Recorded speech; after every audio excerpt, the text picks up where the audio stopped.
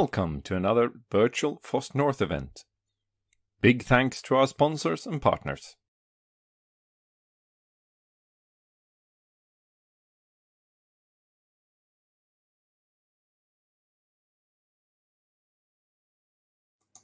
So welcome back, everyone. I hope you enjoyed your lunch. Now we have Carol with us. So Carol, please take it away. All right, thank you, Johan. Hello, everyone. I hope you can see my slides. So 2020 has been an interesting year, hasn't it? Well, with any project, there are constant changes, large and small. In 2020, the Ansible project saw some major changes in terms of how Ansible is developed and delivered, as well as how our events have shifted virtually overnight. Something that I'm sure the foss-north organizers are well aware of. Thanks to Johan and the foss-north for having me here today. My name is Carol Chen, and welcome to my talk on a look at Ansible Community in 2020, from collections to contributions to conferences. Well, let's start with a bit of self-intro. I did my graduate studies in computer science in the United States and started my career at Nokia in Dallas, Texas. I took Nokia's slogan of connecting people to heart and began to participate and organize events in the local tech and open source community here in Tampere, Finland. As a way to get to know people when I first moved here, but also seeing the rewarding connections and relationships that are born from such events. When I joined Red Hat, that was almost 5 years ago, at first I was supporting the ManageIQ community. And I also gave a talk on ManageIQ in foss-north, I think about 3 years ago. In 2018, I became part of the Ansible community team and have been focusing on outreach efforts for the Ansible community. A large portion of this talk will be on events as it pertains to the nature of my job. I've lived in 4 different countries across 3 continents and have visited more than 40 countries thanks to my job, as well as a personal love for travel and exploration. I've been to Gothenburg several times, mostly thanks to foss-north, and I really hope I'll have a chance to visit again in the near future. Feel free to connect with me in some of these channels with the ID SciBat.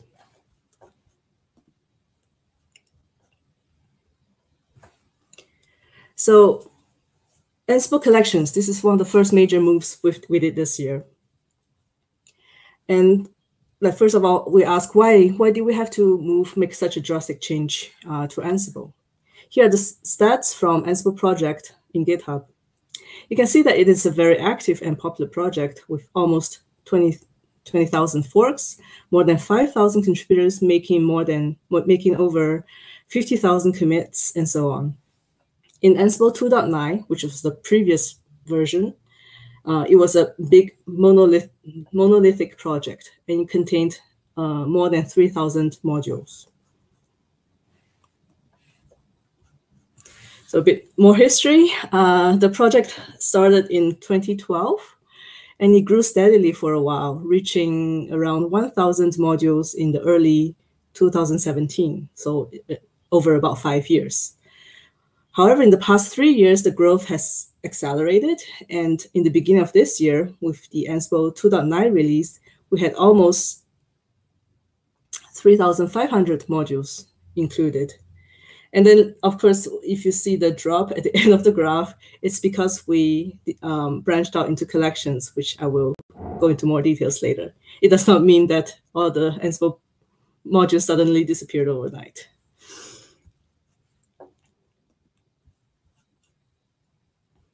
So with this incredible growth, there were definitely some side effects. From the customer's point of view, as you know, we have subscriptions in Red Hat with customers. Initially, all the modules that were shipped with Ansible were supported. Over time, when the popularity of the project grew, the community contributors and the modules that were community supported also grew quite a bit. Since all the modules and artifacts of Ansible stayed in one place, it was not very clear what were the supported ones by Red Hat and which content were supported only by the community. And As Ansible is widely used in large enterprises, there is a need for stability of having a longer life cycle for releases. When the content is part of the main Ansible project, this would mean that customers and users would have to wait a long time until the next major version release for some new module enhancements or updates. The Ansible core engine would make sense to have a longer life cycles as it is mature. But the contents such as modules and plugins, they require a much shorter life cycle so that new features that are constantly being developed by the community and partners could be updated and used. In Ansible 2.9, where the Ansible content was tied to the Ansible release, this was not possible. On the developer side, the incoming volumes of PRs and issues outweighed the capabilities of the core team trying to address them all, leading to a lot of open issues and pull requests. In addition, one size does not fit all. The requirements for a module that talks to a cloud compared to a module that talks to a network device are different. Lastly, some contributors from the community are more responsive and they may develop and implement things more quickly, while some take a longer time to respond to requests. Thus, issues and PRs take a much longer time to get merged and resolved. That's the nature of open source project contributions. Carol, real quick, the camera feed in the lower right corner is just a black box. Yeah. So just should I turn it off? Yeah, it's up to you. Just so that you know that we cannot see you. Okay, I turned off my camera. I'll turn it back on during the Q&A. Yeah, cool. Okay. Thank you. Great. Thanks. All right. So now to what the changes are concretely. So the Ansible project is basically a combination of two main parts. The Ansible core engine, which is responsible for loading playbooks, inventory files, and invoking the tasks. Tasks will call the modules and carry out work units on the remote hosts.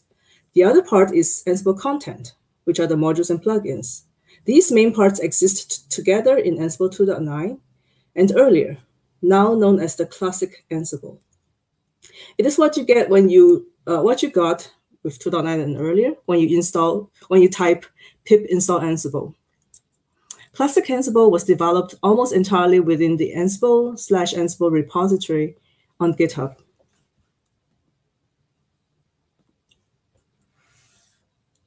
So in Ansible 2.10, we separated the Ansible base and Ansible content going forward and introduced Ansible collections. The code base that is now contained in github.com/Ansible/Ansible is the Ansible base. It contains a minimal amount of modules and plugins and allow other collections to be installed.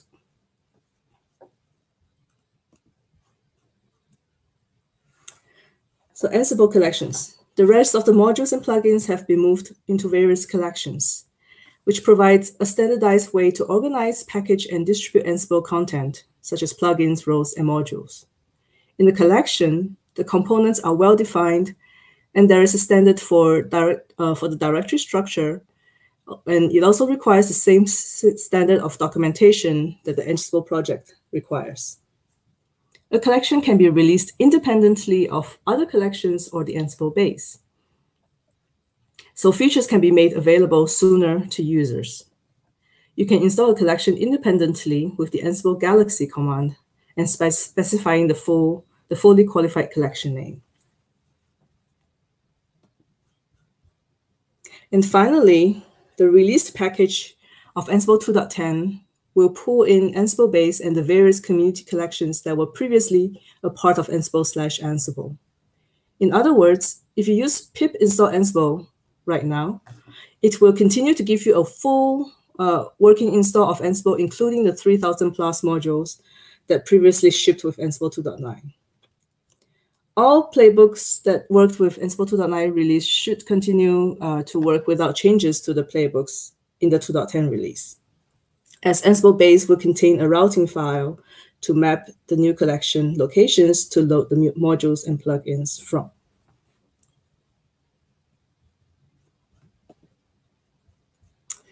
Now let's look at some statistics.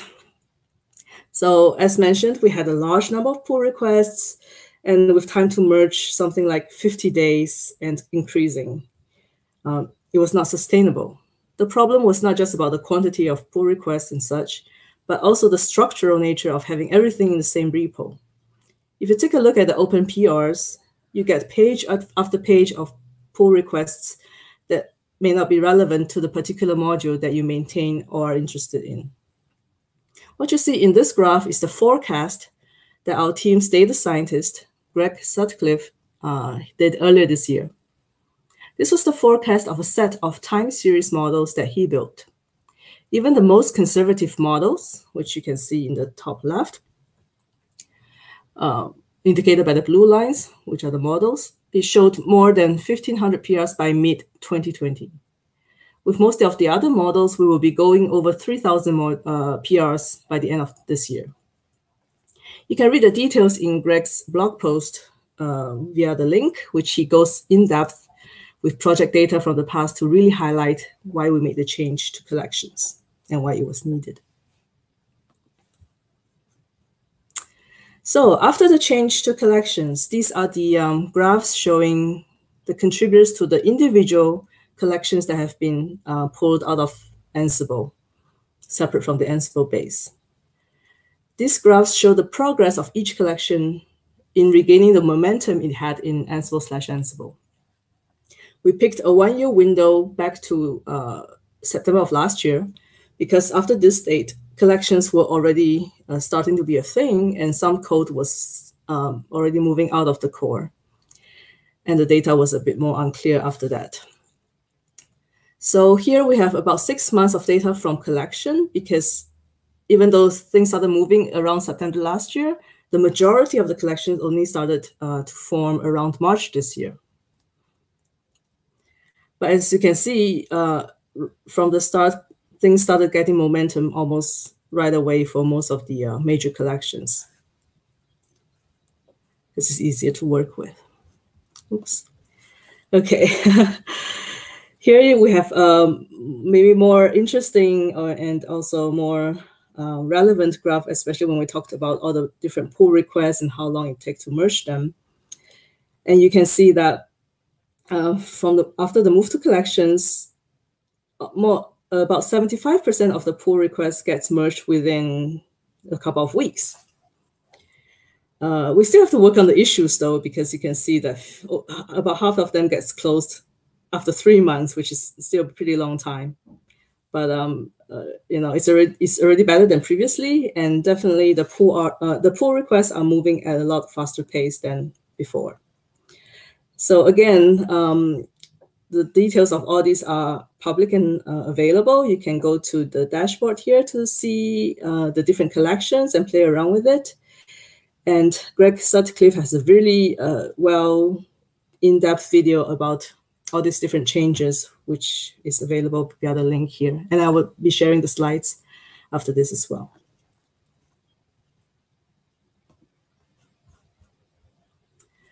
So that was mainly about the changes to collections and how it has been very effective in general, and allowing more people to contribute easier, because they can just focus on one particular collection rather than having to dig through the whole Ansible base module, which contains 3,000 modules along with it. Here's a map of the Ansible meetup and GitHub contributions. So of course we have code contributions, which mainly come from GitHub. And you can see that mainly via the green colored indications in this map. And the other type of contributions we talk about is events and meetups and things like that. And you can see that via the blue circles. So this data is gathered from GitHub and meetup.com APIs. You can see that there are some hotspots where people gather. And we have contributors in 6 continents and local meetup groups in 5 continents. So by nature, our community is very distributed. We communicate mainly through mailing lists and RC channels. And I'm also aware of many community-driven online user groups in various languages. So yeah, definitely, like, we want to make it easy for people around the world to contribute, as well as to get connected and involved with each other in the project. We actually just had a contributor summit 2 weeks ago, along with Ansible Fest in the second week of October. Now, the Ansible Contributor Summit is the event for those who want to contribute to the Ansible project or have a desire to do so. It is a full day, or possibly days, of working sessions, especially for community contributors to interact with one another, as well as with the development teams, such as the core team, AWX, Galaxy, and so on. At this summit, we discuss important issues affecting the Ansible contributor community to help shape the future of Ansible, with a focus on improving collaborations with our contributors. The wiki page linked here has meeting minutes and logs from previous contributor summits, as well as video recordings. So if you're interested, you can check them out. Currently, I'm still working through more than 16 hours of recordings from last month's summit. And so yeah, there was a lot of good discussions there.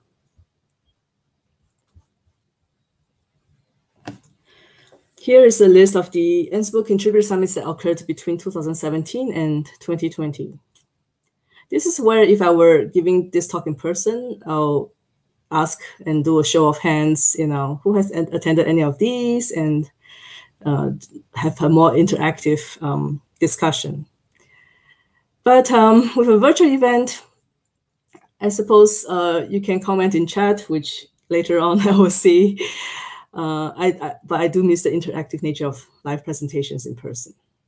However, even though our contributor summits have been face-to-face events prior to this year, we have always included a virtual component to allow participation from those who cannot attend in person. But the last time we had a physical summit outside of the United States was in June 2017. Thus, while it is possible for contributors in other parts of the world to join virtually, oftentimes the time differences mean that they cannot participate in the event in its entirety. And since we have a sizable group of contributors in Europe, as you saw in the map just now, we decided that my major task this year was to plan the contributor summit somewhere in Europe in the first half of 2020. And we also set our sights to move even further east in Asia or whatever, but well, one step at a time. This is a graph that sums up the bunch of text in the previous slide. I'm not really that great with diagrams or visual aids, but it's just to highlight that we went from having contributor summits once or twice a year, depending on Ansible Fest, to 3 times this year after going fully virtual, thanks to the pandemic. There are definitely a lot of advantages with online events. In many ways, it is easier to put together than a physical event. Let's backtrack a little and take a look at what could have been. I started sourcing for potential locations already late last year, as organizing such an event has a pretty long lead time, securing venues and catering, ordering and shipping swag, and so on. Plus, I was really excited to bring the Contributor Summit back to Europe, where I am based. Although we were not attached to Ansible Fest for this iteration, we thought about co-locating with another relevant event for mutual support and exposure. After considering several great conferences, we decided upon foss-north, a great free and open source event in Northern Europe, and one that I've attended 3 times myself. I tried to confirm all the details as early as possible in the beginning of the year, with help from Johan, actually, who provided a lot of suggestions, so that our community contributors could make plans to attend, as well as to arrange travel. For once, it seemed that most things were on schedule and going according to plan. I was really excited. And then COVID-19 hit. So in the beginning of February at FOSDEM and Config Management Camp, we started hearing about the coronavirus being spread outside of Asia. There was a slight unease at FOSDEM. If some of you were there, you might have known. It attracted thousands of attendees, and the stories about how contagious the virus is seemed unreal. Throughout the month of February, more and more news about the virus outbreak started to take shape, how serious the situation was. And we had to make the difficult decision to cancel the in-person portion of the Contributor Summit in early March. There was a financial penalty to this cancellation, and we also did our best to help community members who were unable to cancel their travel arrangements to cover that for them. And we even said, like, oh, this is such bad timing. What if, if we planned this for June or July, maybe we would have been fine. But, well, it seems that, it will be earlier sometime next year before we could meet in person. All right, I had to put something funny here, so to change the tone. We had to make some major changes virtually overnight. Well, as mentioned, we've had an online component in our previous Contributor Summits. Now we have to do everything fully virtual. How would it look like? What platform should we use? How do we make it engaging without being in person? What time zone should we host it in, now that a number of speakers and attendees who were planning to fly over from the US will be 8 hours behind? It was a hard pivot. Okay, so this was back in March. As you know, foss-north was supposed to happen at the end of March. So when lockdowns were happening around the world and all of us were trying to adjust to do everything virtually, from working to schooling, from grocery shopping to attending events. Some were definitely more challenging than others. I explored several virtual platforms, but decided to stick with something familiar. We've been using BlueJeans video conferencing at Red Hat and a lot for our previous events. So now for a full virtual event, we decided to stick with BlueJeans. I think part of it because BlueJeans is fully supported by Red Hat IT, and also a familiar platform can bring some comfort. We also made sure the tools are accessible to as many people as possible. For example, it's not OS specific or platform specific. And you actually have also mobile clients to use BlueJeans. The upside is that everyone is on a more equal footing, whereas sometimes at a face-to-face event, an online audience may feel less integrated in the event. So we wanted to keep the interactive feel, and we used the meeting feature rather than the broadcast feature in the March event. And everybody can talk and chime in when they wanted to, instead of doing a one-to-many broadcast. This worked well for the group size we had in March. As for the schedule, instead of starting at 9 in the morning of Central European time, which Gothenburg is in, we shifted it to start at 1 in the afternoon so that we could accommodate the participants across the pond who are not able to travel to be in the same time zone. So yeah, we tried to encourage also, if possible, because the Contributor Summit is more of a discussion-based event rather than just presentation of the presentation. We had people with cameras on whenever they wanted to, so to get a more kind of connected and interactive feel. I think the March event can be considered a success given the constraints that we had. However, a successful event is by no means a perfect event. We sent out a survey after the summit and received some valuable feedback. In general, we had pretty positive ratings for the presentations, technology, and accessibility of the event. Some had problems with the event being held on a Sunday, since it's different when you're traveling to an event versus when you're attending from home with family and other obligations. Suggestions for a better organized agenda was also mentioned. And I agree, having things more structured is crucial for an online event, even if it's a discussion-based event, especially for something that's in a completely new format and arrangement. This will help to set the right expectations.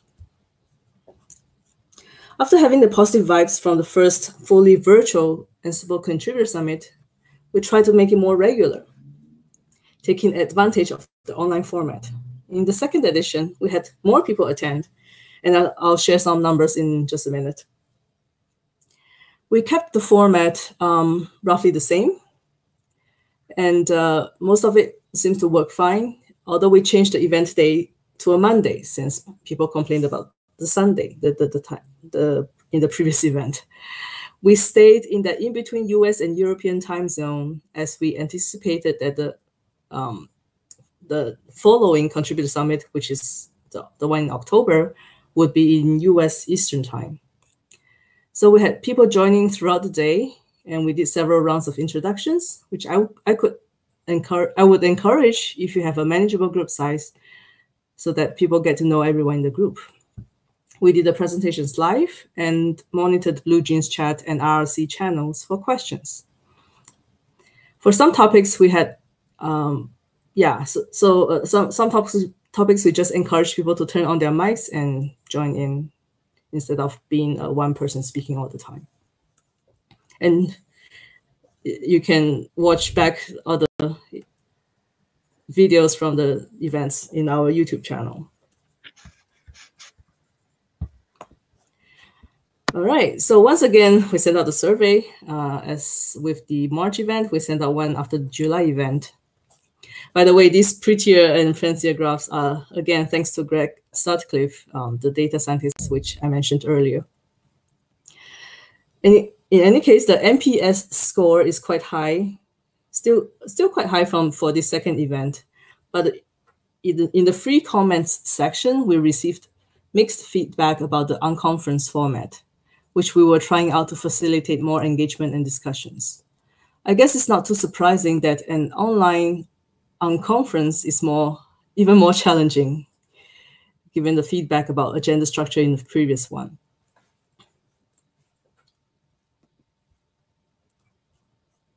So, talking about attendee numbers.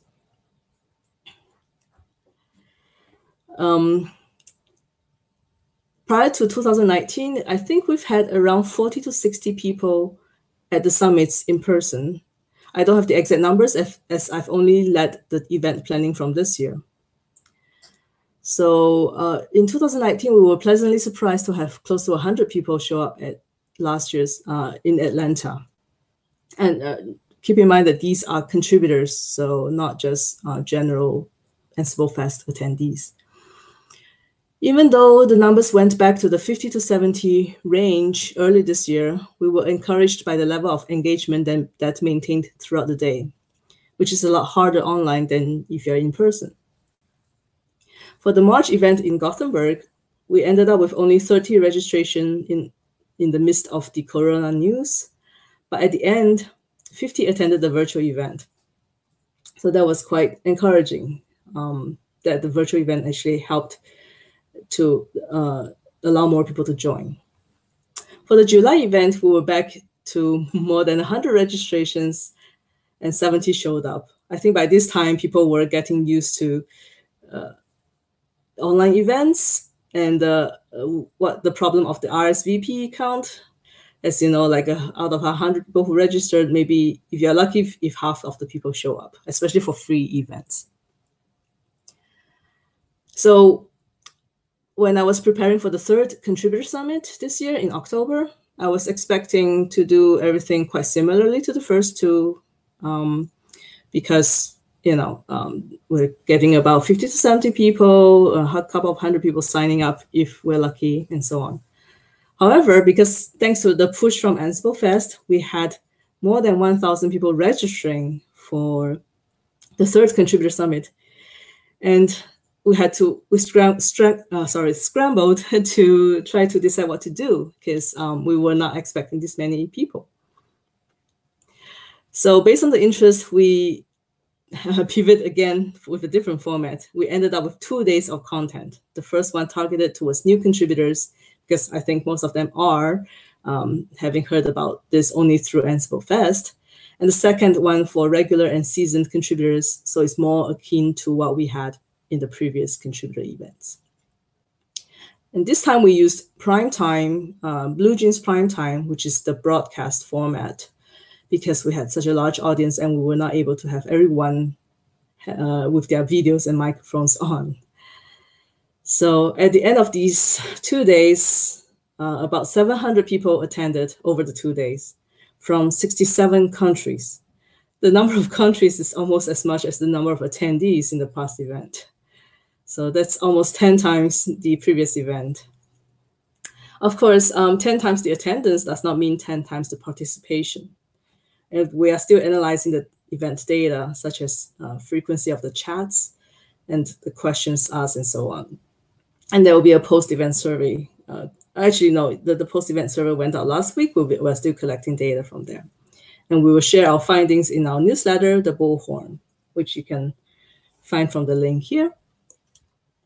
But based on the post and during the event and the preliminary feedback, it seems to be pretty well received, even though we had to cater to a 10 times larger event.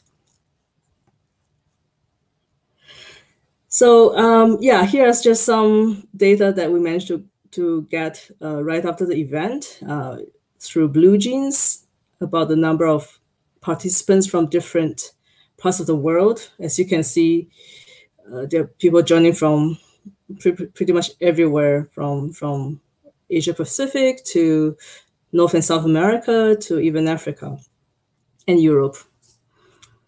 This graph is adjusted for time zones. So again, you can see in the US, most people joined in the morning because that's when it's mainly in the morning, in the daytime in the US. And for Europeans, it'll be mid-afternoon to a bit later in the evening, and quite late for those joining from Asia.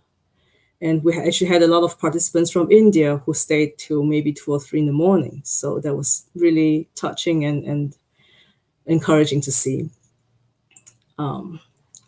I need to revisit this Mexico, because Mexico should be in the same time zone as the US, but here it says it's in the evening for them. So something's wrong there. To check that.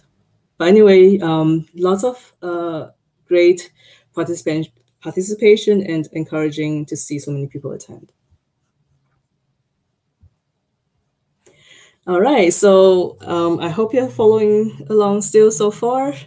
And I would like to incentivize participants, whether it's for virtual events we host and also for talks I give at other virtual events. So if you're still here with me, or if you happen to watch a playback of this within the next week, email me at carol.chen@redhat.com before November 8th, 2020.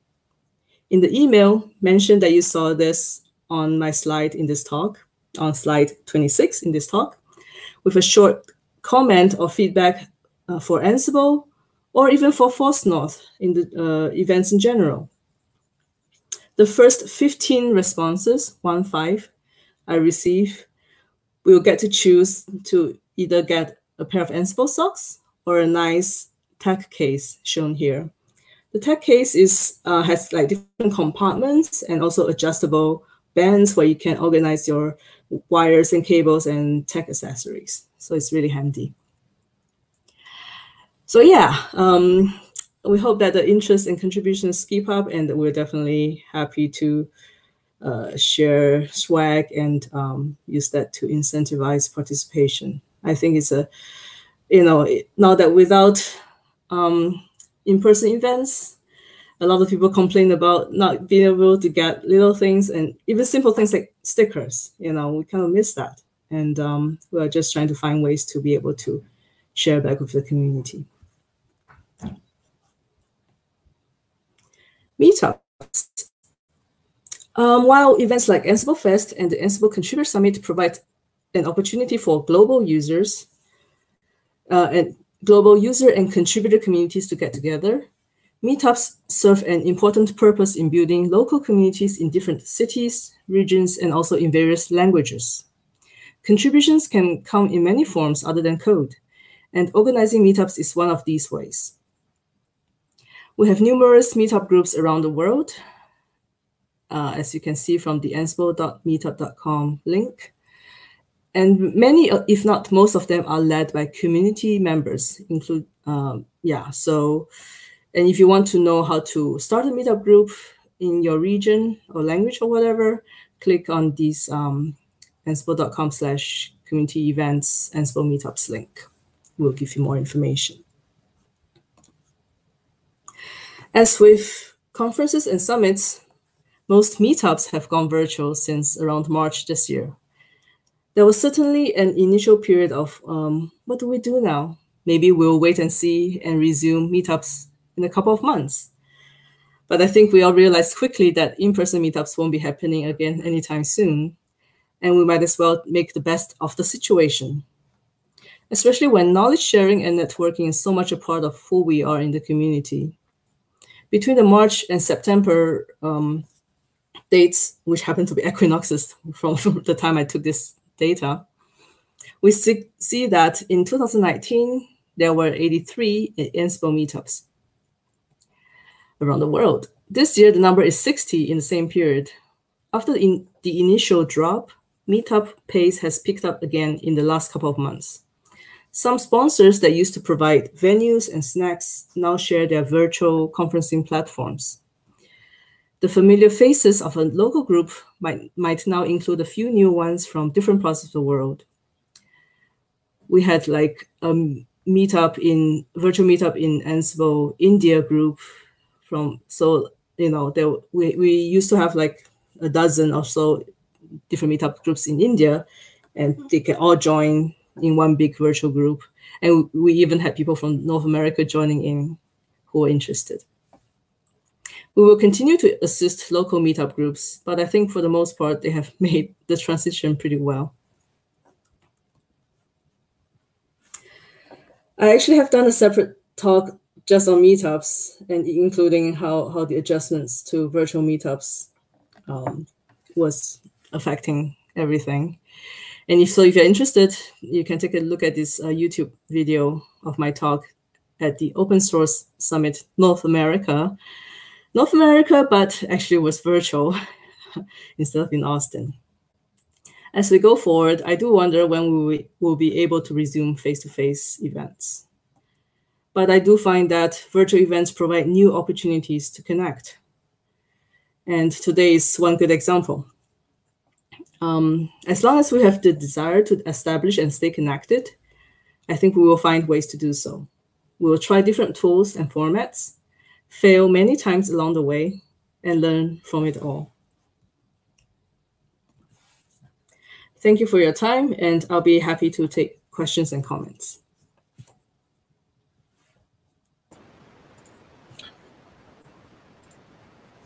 Right, thanks a lot, Carol. We have some questions from the YouTube audience. All right, let me find my camera first. Oh, yeah. Yeah. Okay.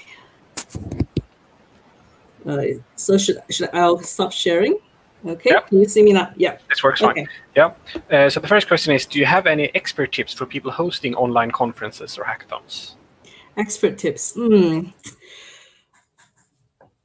I will not call myself an expert, even though I've hosted quite a bit of virtual events this year. But a lot of it was by trial and error. I didn't have anything to, we didn't have any models to follow. So I tried different formats, different platforms. And I think one big thing is a lot of times we usually have a budget to start with, right? Like one big thing is the venue costs a lot of money, and then having people fly over. So in that sense, the whole mindset has to be shifted. We don't think so much in terms of money, but although that we still have some costs involved, but we really think about how to get people more engaged, especially in the virtual platform. And another thing I think is we don't necessarily have to try to replicate everything about an in-person event. Sure, we have the hallway track that we say is one of the best things about in-person events, and it's really hard to replicate in a virtual event. But maybe, the goal of the virtual event is not just to try to have everything the same as an in-person event, but to take advantage of what the virtual platforms can provide that an in-person event cannot, and make use of that as more advantage for having virtual events, which one of the main things we have seen is so many people from around the world can participate and ask good questions. And these people we usually can't reach with physical face-to-face events. Yeah, we were kind of surprised, both me and some people in the YouTube chat, with the numbers you got on the October event. Yeah. Did you do something extra when it came to like marketing for the event, or like why did it suddenly show up 700 people? Right. Yes. Okay. So as mentioned previously, the previous contributor summits have been kind of tied to or associated with the Ansible Fest, which is more of a general event that has users and customers and partners. So, but even as a physical event, because people have to book travels to the location, and if they want to join the contributor summit, they book an extra day of hotel and accommodation and preparation for that. So it's, even if there were like 10,000 people at Ansible Fest, we still get like 100 person or around 100 for the contributor summit. However, this year everything went virtual. Ansible went virtual and had like 2-3 times the signups.